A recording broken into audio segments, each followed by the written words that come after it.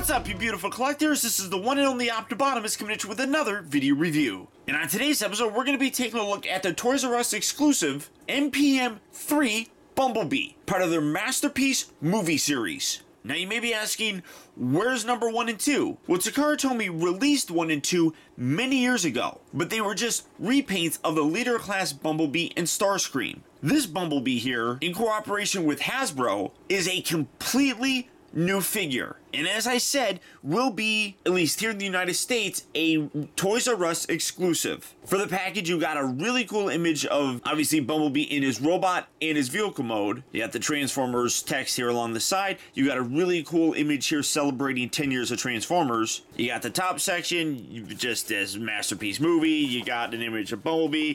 You got an image of Bumblebee. On the bottom, it doesn't say nothing, other than it was made in Vietnam.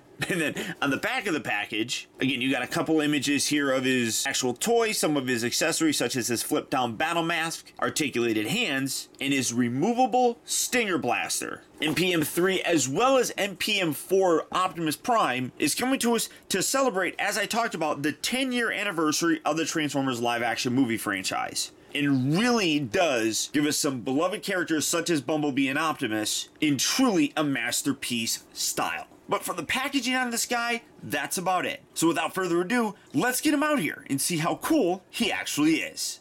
And here he is, the Masterpiece movie series, Bumblebee. I know I have been waiting a long time for this figure, and I know a lot of you have as well. And this figure, in my opinion, really does not disappoint. They have done a terrific job with this. And it really goes to show what having the ability to spend 10 years designing a figure, how that actually can benefit the toy. Now, as great as this figure is, he's not all that perfect. As you can see, he is designed to look how he did in the 2007 movie. Now, initially, that was a concept Camaro, but was then later put into production. And what a lot of people don't necessarily understand is the goldish yellow color that he had in the movie is not actually a color that you can get. That color was basically custom for the movie. So while this has a very nice canary yellow, it definitely doesn't have that movie accurate paint that we saw.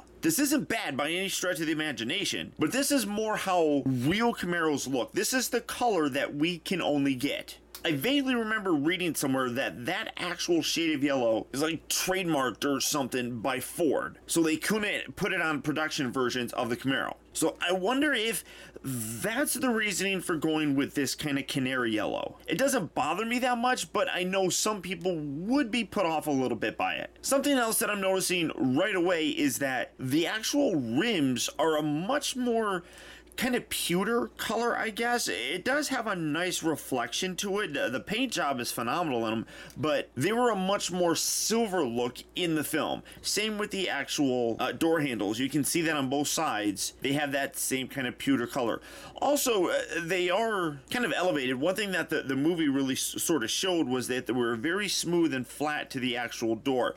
These, you can kind of see like stick out a little bit and definitely have a more three-dimensional kind of look. Again, that's a lot more accurate to how it looks in a real car, but not so much how the concept one looked. You can see you got the nice Camaro text right there. You also have that on the opposite side. Gorgeous paint detail with the front. You can kind of see there's a little bit of a blue tint kind of in here. It almost looks as if there's like a blue window or bluish tinted lens for the headlights. You probably can't see it, but in hand, I can definitely see it. You got the fog lights in the bottom. You got the nice Chevy logo right there. You got the very nice stripes coming across. Obviously, you got different highlights here for like turn signals and such. Come around to the back. Got a nice gold emblem back here for Chevy. You got the different colors for the taillights.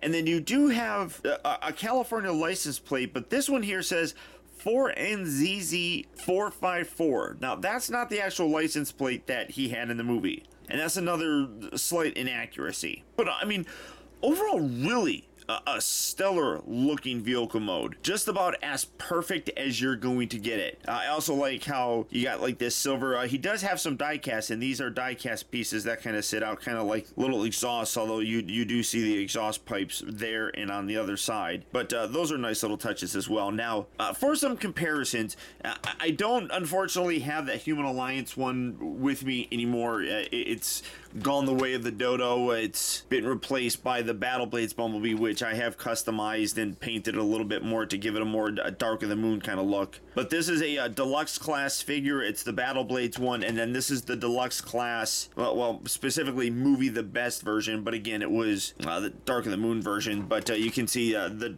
two deluxe figures, and you can see just how much bigger this new guy is. Scale wise, I'd say he's maybe a large Voyager or so. Not quite leader size. If you're gonna have this guy in your just movie display, if you had like Leader Optimus, you know, Voyager Ratchet, Leader Class Ironhide, he's gonna scale very well with those and really fit in just about perfectly. But even here you can see that the different yellows that they use for Bumblebee, this is a little bit more of an orangish yellow. This is a little bit lighter of an orangish yellow, whereas this one is a much brighter yellow. Does have a weapon. You can actually store it here on the underside of him. Looking at the bottom though, you can see it actually kind of hides fairly well that he's a robot, but his weapon is right here. It's a little bit tricky to get into, but you got that. It actually is his Stinger cannon or something. You just fold that around, but to store it, you open it up, and then you got these little prongs that stick out that you slot inside here, and you want to make sure that the fatter section goes towards this more gappy opening, so you just fit those little prongs in there. It's a little bit tricky to do, and then you just fold this section down there, and you got that weapon storage. And you can see it doesn't, well, if you get it, if I have it all the way up in there, and it doesn't hinder any of the rolling or anything. I mean, my table kind of hinders it because it's a little bit rounded, but there is no scraping whatsoever, and the actual wheels roll very, very nicely. So weapon storage is really nice. He does have weapon storage in his robot mode, but it's a little bit lame. One part that does kind of stink is because of how securely it does tab in. I have noticed that I'm constantly kind of detaching it. Luckily, it's just a little friction sort of tab. You just put that in there and it's put back very, very nice. And then you can see really nice silver paint throughout this entire weapon. And then on the inside here, actually a little bit of orange, which does look really nice. I'll flip him back over. Now, one thing that's cool is coming back a little bit, the transformation on this, there are a lot of elements that are very familiar to us. It is an involved transformation, but it doesn't feel too kind of out of the norm for what we've gotten with other Bumblebees. First, we're going to come around here to the side and kind of pull this section away from this back section. When you do that, it'll also pull this piece out. So kind of loosen all that up and then just kind of fold that out like that. Do that on this side as well. Loosen this entire bit and then fold that out just like that. You can come around here to the back section and then detach this a little, and you want to pull this middle piece. It's a little bit tricky to get to. Kind of pull that apart, and then you can separate this and pull this entire thing. It'll detach all of this just like that. Come up so you can see a little bit. So fold this piece up, and then you can take this front windshield, fold this up, and this will actually collapse onto the hood of the car. Come around here to the section, fold this under, tuck this, and you kind of leave that just there for right now. Come around here to this section here. You can then fold this kind of out a little bit, just kind of loosen that up. This whole front section here, you want to kind of pull this out and forward like that. Do that on this side as well. You got a couple different hinges in there that'll allow you to fold that all the way out, just to kind of get things out of the way. If you want to, right now you can rotate his head around and kind of set it right there. You're gonna fiddle with it later on, but you can do that now if you want. Take these little pieces, fold these up. So you do see some similar elements like I was talking about. Come down here to the arms. You have this section. You want to pull these out, rotate that out. Do that on this side as well. Kind of angle these out of the way, and then take this, tuck this under just like that, and then this whole section comes up and tucks underneath, which is really nice. A lot of the figures that we've gotten in the past just kind of has it sitting here on the back. This actually tucks up underneath, kind of forming his torso bit, and then you can bring these down. Oh well, take these, fold these out. You're going to use these here in a second. Fold those out like that. Fold this piece down and then hinge this in. This whole middle section here is actually made out of die cast, which is nice. It adds some stability to it. Fold this whole section in, and then you can see you got a little slot that, get this up, little slot right here that this piece is going to fold and tab into. So as you're cording that down, that's going to sit right there. Give that a nice little push to kind of line that up. Get that. There we go, push that in, and then you bring this whole section, and well, if you didn't do that right, you bring that down, that will lock into place. And then, like I said, make sure you give this little piece here a good little squeeze, locking that in very nicely. Again, keep these arms out of the way, fold these little bits back. Now this part can be a little bit tricky. On the inside of that piece that you lifted up, you got a little hole and then a little slot. You can kind of see that right there. That's going to lift up and lock in here.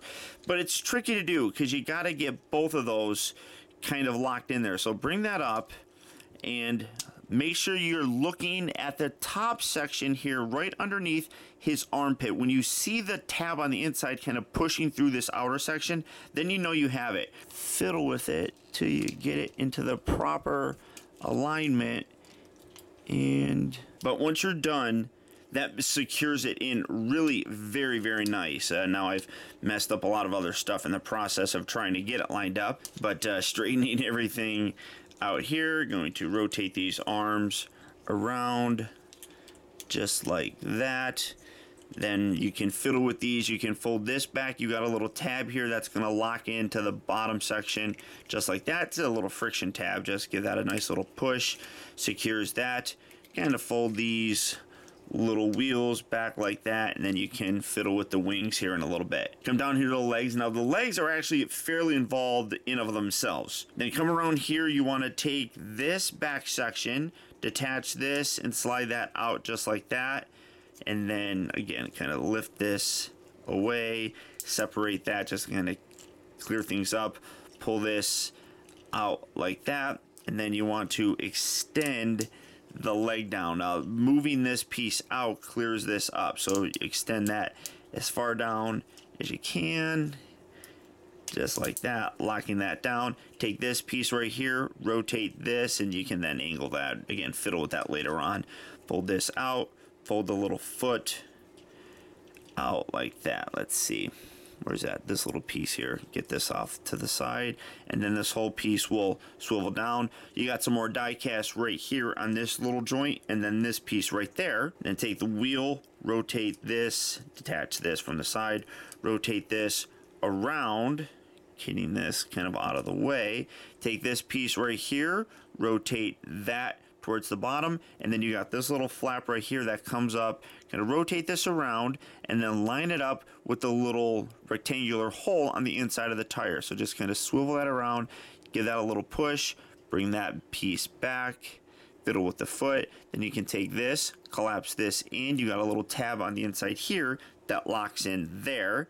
Bring that around, push that in, and then this whole section pushes up and then collapses down, and that forms his leg. A lot going on there. It's really quite impressive engineering though. Honestly, I'm really happy with how that turned out. So again, doing it on this side, we're going to lift this back section up and away from the body, then take this piece, you can rotate this out, lift this away a little bit, and then extend that down just enough to get this little section here to clear everything. So pull that, and then you can fold this down, pull the foot out, you can keep that out like that. Again, straighten all this, fold the little foot out, rotate the tire around, line everything up nicely. This whole section here is what swivels, so make sure you rotate this around first, and then rotate this little tab around till you get it to lock into the inside of the tire. Take this little back section, fold this, and then straighten out the legs, rotate this piece around, angle that, kind of straighten everything out, rotate this back around, tab this in along the side, collapse this up and then back down. Again, just kind of fiddle with things, make sure the legs are the right length. Sometimes you don't have them fully extended, and you want to make sure that you do that properly. And then come around here to the arms, open this up. You got this little sort of nub here that helps you to kind of grab it, rotate that around, then bring that back in, locking that into place. You can then rotate his little arm around. The fist will already be in the proper position. Do that as well here. Rotate this around and fold out his finger. And then collapse this down. Just like that. Tab that in. Right there. Where's it? There it is. Tab that in. Keep that positioned straight. Then you're just basically cleaning him up and fiddling with them to get them to look proper. The last pieces, I guess you could kind of say, are his little collarbones.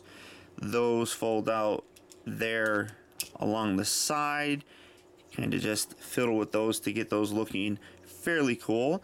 And then balancing him. He does require a little bit of finesse in the balancing department. The feet have a tendency to want to kind of lean back some, but get that like that. Again, you're just kind of fidgeting with him a little bit, but when you're done, there you have Bumblebee in his very cool looking robot mode. And without question, this version of Bumblebee is the best transforming Bumblebee figure that we have ever gotten from the movies. This just blows away every version that has ever come before him, whether it be deluxe size, leader, human alliance, whatever. This is absolutely phenomenal. Now, in my opinion, the best version in terms of robot mode for Bumblebee that we've ever gotten is still that 3A figure. That just perfectly captures his CGI look. But obviously, that doesn't transform. This does, and I'm just blown away by this. I mean, the sheer level of detail, the heft that he has. The yellow looks really very nice, but what you also don't really even notice is the great detail in color that they got for the black. It's not just the black. There's a kind of metallic wash to everything on it, especially like here in the gears. You can kind of see a bronzish kind of color in it, even up here in the thighs and such. I mean, it's got a very nice kind of two-tone kind of look to it. Just an amazing amount of detail. Now, as you do see, he does actually have a little bit of a problem balancing. You do kind of have to bend his legs a little bit, but he does get a little bit top heavy. Now, he does have these pieces right here that help, but the problem comes in these bits right here actually do pivot a little bit. So bear in mind that my table is a little bit rounded, so it is a little bit more tricky to kind of get him to stand. If I set him here more in the back where where the table's a little bit flatter, it's a little bit easier. As I move it closer, it does have a tendency to kind of flop back. So there is a little bit of finesse when it comes to balancing him. But just taking a look first at, I guess, as his accessories. As I was showing you, his little stinger cannon has a little tiny peg right there. You can come around to the back, and this little section right here has a little hole. You can take this and plug that right there. I don't really like that, to be totally honest. I wish there was a way that you could plug it down here a little bit more. And I don't see any way that you can actually do it, but it would have been cool if you actually could just fill this little section right up by putting that right there. I think that would have been really cool if they could have done that. As it is, you're stuck displaying him with it on this little bit right here, and it's not too bad because you got the little lower wings kind of hanging out, but I think that would have been a nice place to kind of put it. But you can also use it for his weapon. So first what you do, you come around to the side, detach this piece again, rotate the hand back and in like so, and then let's see, I gotta make sure I get it lined up right. Okay, so you bring this in and set that right there, and then when you do that, you're going to, well, if I keep it lined up proper, let's see, Sit that, there we go. Get that in there, and then you have the two little hole sections right here. So now instead of having it be back like so, you have to actually shift it up a little, and then it tabs in right there. And now you have his arm cannon, which, you know, there is a little bit of parts forming involved in it, but I actually really do appreciate that because it doesn't take away the look of his arm or his hand. You can still get that cannon look, which is cool. I mean, I don't particularly care that much about it, but I do like the way that they actually did incorporate it. I think that was a really cool way of doing it. And, well, you gotta put his hand back, Paul. So rotating that back out and around. And then his other feature is he does have his battle mask. For that, all you do is you come around here to the top section. You have to detach this. It is a little bit tricky to do because it tabs in to the actual mask itself. So you do want to make sure that you lift that separate, and then you have the mask right here that then has a hinge and folds out, covers his face just like so, and then you can take this, fold that back down, and there's his battle mask. Definitely has a Bumblebee kind of look to it. So I do like the fact that that's all incorporated into the actual head itself, and then fold that back. It is a little bit different than how it kind of normally is, but I don't mind. And then staying zoomed in to take a look at the details.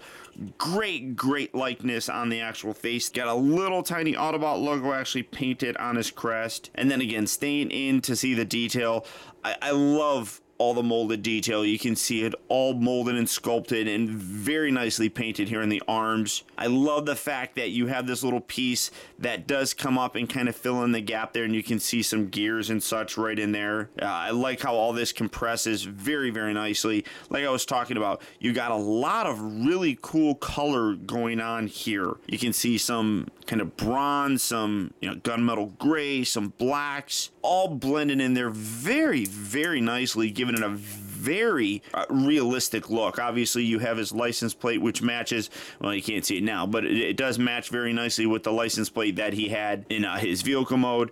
Great paint, like I was saying here with the arms, nice detail. You do have his hands. I'll go over the articulation here in a bit. Great look for his legs. I love the way these all come out. Still not 100% accurate. When you come around here to the back, these actually should be part of his butt, but I think that it actually works pretty good down here. Also in terms of accuracy, they still don't necessarily have these right, but it is one of the very first times, if I remember correctly, that we've gotten an actual toy that has the lower wings there. I do wish you could rotate them around. It almost looks, because there's a little screw right here, it almost looks like you could have had it rotate. Or does it rotate? I'm trying to see. That feels like it. No, that's all just molded in there, but it would be nice if that could rotate around. But again, you come around here and you can see nice sculpted detail in the back. The legs just look absolutely terrific. I'm trying to feel, these actually feel like they're die cast as well. So you have some die cast right there. You got that spine piece that's die cast. You got some die cast right down here for his shins. This little bit right here is a die cast piece, and then his feet are. So there is, oh, and then also the little silver section right here is die cast. So he does have a degree of heft, which looks really very good. I love also how he's got his little collar pieces right there. It's just an amazingly detailed figure that, as I said, we have never gotten before. I also love how they got the feet to kind of look. I mean, these are a little bit longer than they should be, but he did have little stabilizers that came back. And then you got the little stabilizer here in the outer section. So, I mean, amazing amount of detail on this figure. It just really does completely blow me away. And for some comparisons, it's really kind of pointless to honestly do it, but you got a couple deluxe figures here that, as you can see, the new movie masterpiece one is a little bit bigger, but these guys, really good toys on their own. Just you just see the shortcomings so much when you look at these. It's just night and day. And then because I so rarely get to bring out some of these other characters, here he is next to the Leader class Ironhide, and obviously the Voyager class Ratchet. These are the figures that I have in my movie display. The Battle Blades Bumblebee is the figure that I had with Bumblebee, or with him as well. This just works so very nicely. The scale is so much nicer. I mean, he's small, but he should be. And then when you look at him next to Optimus Prime, Now, granted, this is the Revenge of the Fallen Leader, but as I said, these are the figures that make up my movie display. You can see that Bumblebee and Optimus here look great together. Now for his articulation, the head just is on a swivel, so you can rotate that left and right, but it also does, you got the little transformation section right here, he does have a hinge that allows him to look up and down. It kind of makes his little helmet come up, but he can look up to about that far, and then you can also look down fairly decently, and then you can kind of flex this a little bit, maybe getting him looking a little bit further down, but good range of motion. I do kind of wish it was a ball joint, but it works really nicely. The shoulders here on part of the transformation joint have a hinge that go up and down a little bit, but then he also does have a primary hinge right here, so you can move it out, get that out of the way about that far very, very nicely. He also does rotate 360 degrees. He does get a little bit of a junk here in the back, so it does limit some of it. He's got a nice swivel here at the elbow. He bends at about 90 degrees, and then he also does have this little joint here that allows a little outward motion, which is kind of a weird joint because you got the shoulder. I don't know why his elbow needs to swivel outward, but it does. I also like that these little pieces right here can articulate out to give a little bit of more flair for the figure.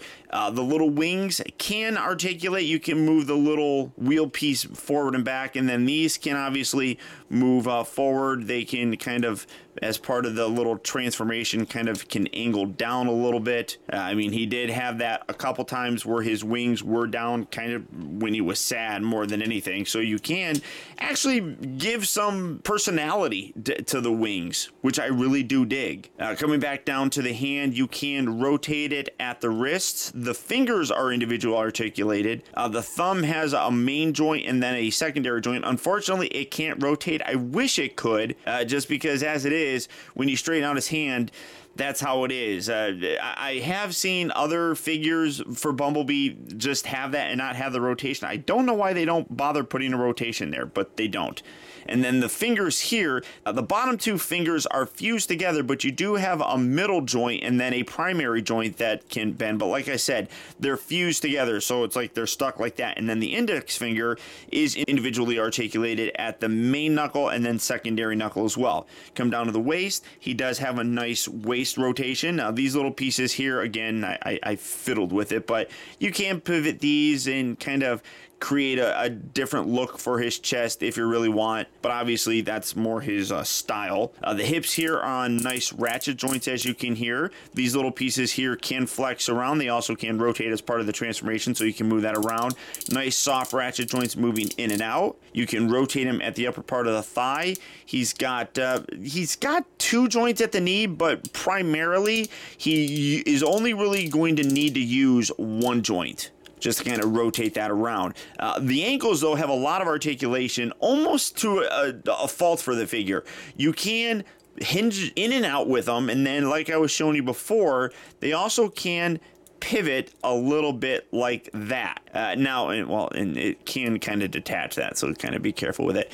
As I said, that kind of creates a problem with some of his stability issues. He does have a tendency on a less than ideal surface to want to fold back, and that's mostly because of that little extra hinge right there. So as I said, you do need some finesse when kind of standing him up. He's not bad on a flat surface. You can get it, but as I said, it does take a little bit of time to get it looking perfect. And then also he does have a little, I keep pulling that piece out, so keep that tabbed in. The foot does flex a little bit, and then it also does rotate, so you can get a fairly good wide stance with them for some really cool dynamic action poses. So all the articulation that you really could want is definitely there in them, and I do think, like I said, that he is the best version of Bumblebee that we've ever gotten. I really do love the way that this guy turned out.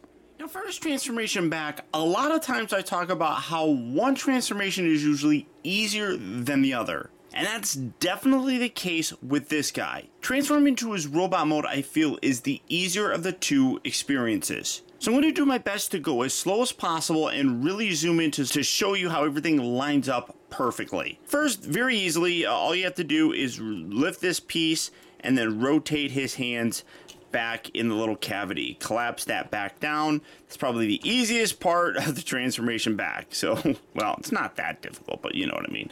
So get that, and then let's see, rotate that around. Kind of want to make sure that when you have the elbow bent, you have the hand in the proper sort of position that a normal hand would be, and then you can rotate that back, making sure that the fingers are out of the way so that you can tab that all the way in, and then you close that off just like so. And then straighten out his head. Again, another really easy step is put these little tiny collarbones back alongside the lower section of his neck. Now let's get a little bit more detailed.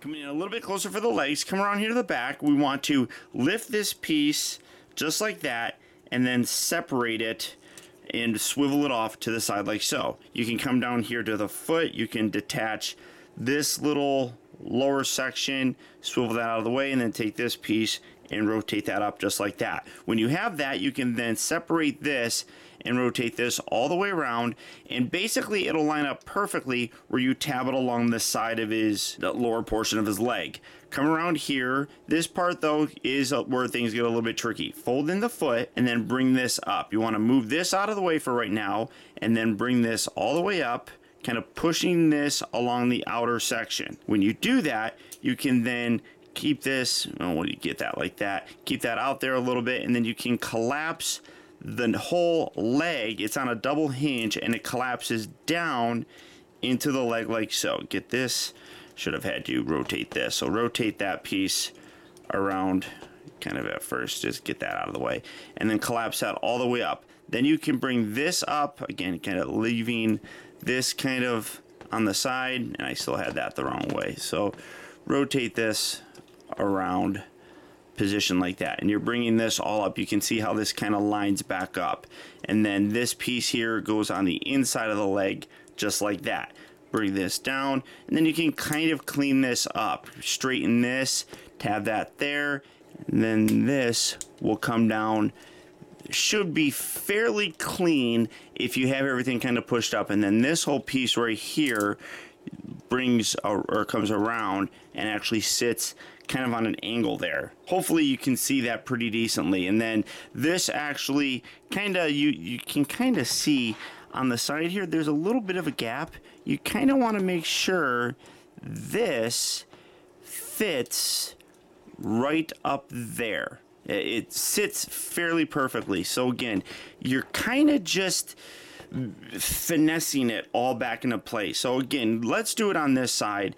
We're going to separate this outer section, get that hand out of the way, separate that away just like so. You can hinge this piece up, and again, kind of clear this out of the way. Come down here to the foot, detach this little piece, rotate this section up, and then you can take this and swivel this all the way around, and that will tab along the outer section. You can then rotate this around so that the little tabs are facing the bottom. You got, well, no, you want the, yeah, like that. Then you can kind of hinge from here. As long as this piece is out, hinge that up, and then you can kind of bring this around like so. Once you get that all hinged in there properly. It's, like I said, a tricky process, but fairly easy. You just kind of rotate until you get everything in a lined up kind of position similar to that. So once you have that, well, I probably could have did this. Fold this in, and then you bring this whole piece down like so, and then you bring that down and around, and this piece then comes over, and you can see that lined up a little bit easier for me. So once you have that like that, you can kind of put this together. You don't really need to just yet, because you're going to have to bring the little roof section down and over. But so then come around here to this whole section. You can then take this piece. You want to detach this, swivel that down to the side. Do that on this section as well, swivel that down. Then you can take this whole torso bit here and you can detach this, and this whole section will then accordion forward just like so. Then bring this back and out. Get those kind of out of the way. Bring that out. Fold all of this. Fold this out. Fold this out. And then you can bring this all the way down and over. And again, you're going to put all this together down here. So just line everything up. There you go. Just put that in there like that. And yeah, so okay. So now that lined up a lot better.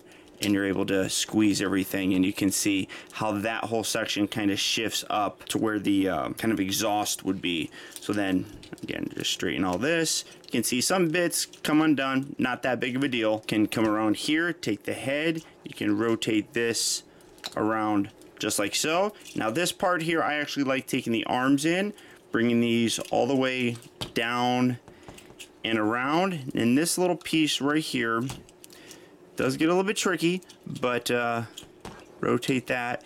One thing that you need to pay very close attention to as you bring this up, you want to make sure that this is kind of on an angle like this. And it's very difficult to see this, but on this piece right here, there's a little tab. I don't know how well you're going to see that. There's a little tab that kind of juts out. So on this little black section, this actually pushes up and will tab in to the actual arm. So just gotta find that little slot, give that a little push, and that actually will lock that arm into place. I keep fiddling with it, but you do have to get that locked up just like that. So come around to the other side, and again, we're gonna do that over here. So bring this around, rotate this, angle that up and tuck that up and under. Get these little wheels out of the way. Tuck that up and under. Bring that all the way up. Lock this. So you got that little black bar right there. That's what has the little tab on the underside that you just find the little slot on the arm and lock that up. So now the arms are going to be positioned like so. You can then straighten everything out. Rotate this piece down. All right, if that didn't already come down, that's going to tab in, that's going to tab in. You can take this front section, you can collapse this in and around just like that. Rotate the windshield down, tab that right down like so. Again, making sure everything is staying lined up pretty decently. Rotate this down. Oh, I'm sorry. Take this piece, you want to detach that. Rotate that out like so on both sides. Do that on that side as well. Bring this around. This piece then shifts forward and will lock in towards the front. So bring that there. And then you got a little tab in a slot section on the inside of the door that you'll bring in. And this, again, this does get a little bit tricky to make sure that you have everything lined up. So bring that up, find that little slot, give it a little push, make sure that locks in there. Give everything on this side a bit of a squeeze to line all the panel lines up. Looking good on that side, so let's do it on this side. Bring that in. That will shift right there. Give that a little push. You can see that's detaching a little, so keep that pushed in. And, yeah, well, there we go.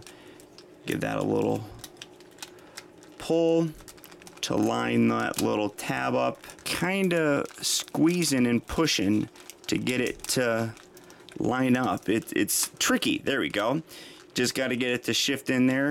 Keep all this pushed up nicely. Again, give everything a good solid look through. Squeezing everything. Squeezing the actual tires in, making sure those, because you can see those can detach. Make sure those stay nice and pushed in. Those are nice and pushed in. You can then take his weapon, bring it around. Like I said, you got the little prongs right here. Kind of put that in right in there. Fold that up and under. And there you have Bumblebee back in his vehicle mode. But as I said in the beginning, I really do feel that this Bumblebee is the best transforming movie version of the character that we have ever gotten. Yes, in terms of vehicle mode, he's not 100% accurate to how he looked in the film. He's a lot more based on the production version of the Camaro than how he looked as a concept one.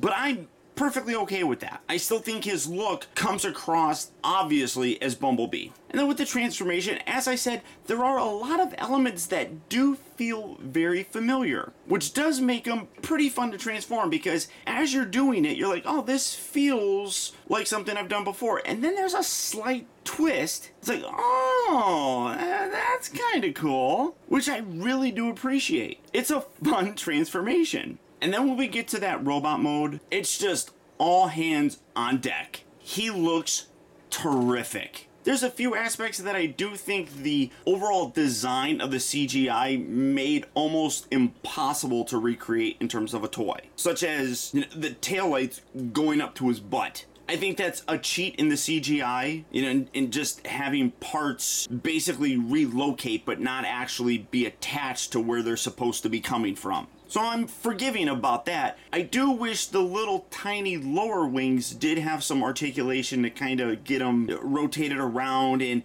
positioned a little bit better. But as I said, that's the first time that we've ever gotten those on a figure, so kudos to them for finally doing it. All in all, this is a terrific figure. I am absolutely thrilled to have him, and I could not recommend him enough to you guys. Now, all that being said, here in the United States, he is a Toys R Us exclusive. I think MSRP is about 80 bucks, and I'm actually okay with that. He is a masterpiece level figure, and for a smaller character such as Bumblebee, I feel 80 bucks works good. Now, the only thing that I personally would love is if they did more versions of these. Like, I would love a classic Camaro version. More importantly, though, I would love a slightly remolded version of this guy to give us the Dark of the Moon look. And honestly, I don't think it would be that difficult to do. I mean, paint him up a little bit differently and then change up the front section. Boom, you have the Dark of the Moon Bumblebee. But as it is, this one is amazing. So all that being said,